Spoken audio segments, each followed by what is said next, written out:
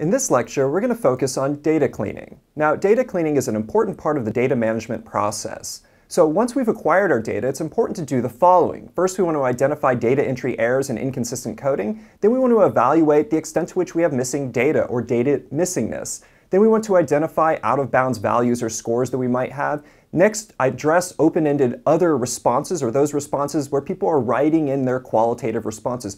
What are you going to do with those? How are you going to code those? Are you going to use those responses? And then finally, you want to focus on flagging any untrustworthy variables that you might have. Those are variables that have such great concerns or such unclean data that you don't think you can actually rectify or clean that up. And for that reason, you might decide not to proceed forward with any type of data analysis involving those untrustworthy variables. So let's look at some examples of how we can clean by addressing these different aspects of data cleaning. Okay, let's start with those data entry errors. So here we see a table that includes employee data. And so we have employee ID is the left-hand column, facility is the middle column, and start date is the start date for these employees. So each row represents a unique employee's data. And in this case, let's start with facility here.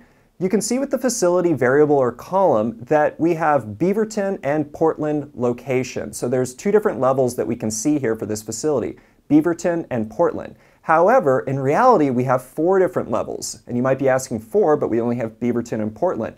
Well, the reality is that Beaverton is spelled 2 different ways, as well as in one instance it has a capital B. And so you'll see that at the very top we have Beaverton spelled with a capital B. Just below that, the next entry, we have Beaverton with a lowercase b. And then if you look all the way towards the bottom, you'll see Beaverton that is misspelled. Now, most systems and data analysis packages will recognize these as 3 separate levels because they do have different case sensitivities. They do have different cases for the first letter as well as 2 different spellings. And so again, you would find that there are 4 different levels for this variable. So you'd want to go through and clean this up by creating some kind of standardized, validated entry for the Beaverton facility and whatever other facilities might have similar issues. Now, one quick way that you can do this is by running frequency or counts for this particular variable, and usually that would jump out because you would see that there are 4 different levels that have associated frequencies with them when you run a count or frequency analysis. Now, let's consider when we evaluate missing data as part of the data cleaning process. So let's take a look at this facility variable again, and notice that we have 2 empty entries here for 2 different employees. So they are missing the information for the facility. Now, this is the point at which you want to understand, is it that they are missing this data because someone forgot to enter the data and perhaps you need to go find whomever that was or find other records that would indicate where this employee is currently working in terms of the facility? Or is it they truly don't have a value or level or score for that particular variable? Those are 2 different things. And now if it's the latter, you'll need to think about what do you do with those people for subsequent analysis. Do you keep them in if they don't have a score for this facility? Or do you kick them out or treat them as outliers, perhaps people that have very distinct data and maybe there's a very good explanation for why they don't have a facility recorded for them, and that makes them unlike the other people that are in this particular sample. So now let's consider out-of-bounds values and what we do with those in terms of data cleaning and how we recognize those. So let's take a look at base salary here. So this is a new table we have where now we have the base salary and the tenure in years for different employees. And notice in the base salary column or variable that we have your standard salaries ranging from $54,310 to $55,541 in the very last row. But do note that we do have one entry here that is for $789,120,000. Now, based on what you know about the company, this might be either just an outlier, perhaps this is just a really well-paid CEO, or perhaps more than likely, this is a data entry error. And so you'll notice that there's a number of zeros at the end of this, and it could be that this is really supposed to be 78,912, but someone added on 4 zeros by mistake when entering the data. So this would be something you'd want to go through and clean up. Now, let's take a look at the tenure variable here. So this is tenure in years. And so notice through here, we have pretty standard values for tenure in years, 2.5 years, half a year of employment, 3.5 years, and so forth. But notice we have one value that is circled here that is negative 9,999. Now, it's probably unlikely that someone has negative years of tenure. And so what this is, perhaps, is that some people choose to code missing values. So when someone has missing data as a negative 9999 or a negative 99 or something like that, just to flag it as being very, very apparent. Now, this can be very problematic because if you were going to calculate the mean number of years of tenure for this sample of people, of course, this negative 9,999 would be included in that. Now, some statistical software programs will actually allow you to code these such that it'll treat the negative 9,999 variable or whatever you code as missing as a missing value and won't include it in subsequent descriptive and inferential statistics that you run. Now, in this case, let's assume we don't have that in place, so we would want to make sure that we delete this or perhaps put whatever missing value code is applicable. Some packages, some software such as R use the NA, and that is going to represent a missing value. Okay, so this is another thing we want to consider here is looking for these out-of-bounds values. This is another great example where frequencies can come into play and running counts on variables. So any type of count or frequency would definitely show you these as being outliers, and it would draw your attention to them because you could see that there's this steady progression or natural range that you would expect, and then in a very extreme, maybe implausible value. So now let's consider what we do during data cleaning with those open-ended other responses. So sometimes you might have, let's say during an employee survey where it's completely anonymous, so you don't know who exactly is responding, but you want to know some key information about them. You might include an other response that's kind of a bailout response if something doesn't seem applicable to someone when they're responding to the survey, and then they can write in whatever their particular response is to explain what their individual situation is. So in this data table, we have the survey numbers. So these are 7 different surveys that were administered. And then one of the survey questions, let's assume, is what is the number of direct reports that you have as a supervisor? And so you can see that some people have 3 direct reports, some people have, one person has up to 11. Now notice there are 2 other entries. And so what this would do typically in a survey is that someone would then click on other and it would branch them to an open-ended box where they could then write in a more specific response that explains their individual unique situation. And so you'll notice what those individual responses are in that 3rd column, which says number of direct reports and in parentheses other. And so here you'll notice that the first person who put other wrote not a supervisor. So maybe they received this survey by mistake.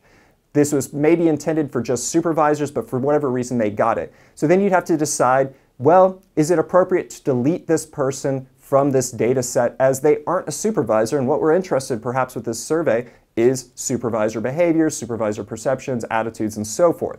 Now the second other response, this person wrote in dotted line supervisor of 3 employees. Well, this gets a little bit tricky because this isn't a solid line relationship here, so to speak. So the others are implying that these are their actual direct reports or the numbers of direct reports. Now this person is saying that the dotted line supervisor of 3 employees. How are you going to treat this? Well, this is where you need to focus on what are your goals for this subsequent data analysis that's going to come from this survey. What is your sample and what are the parameters of that sample? So specifically, what is the underlying population that you're interested in and who are you going to include in that sample? And so think very carefully about this because these types of people might be able to fit into your data analysis, or they might actually be unlike the others and they might not be a part of that focal population that you've defined. So again, think very carefully about how you treat open-ended other responses.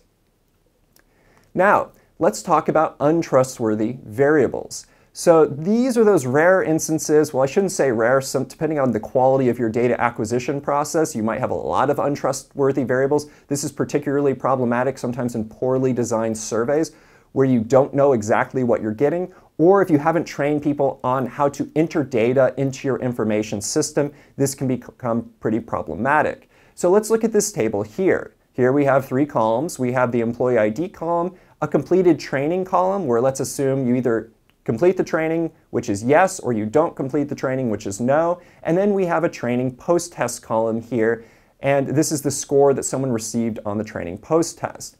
Now, take a look here at this first column, or this completed training column here. Notice that every single response is no. No one completed the training. Now, if you know, however, based on your experience, that definitely employees were completing the training, then this is going to likely be some type of data entry error. So it means for the time being, you probably can't use this variable for any subsequent analysis, as it's just not accurate in terms of the data it contains.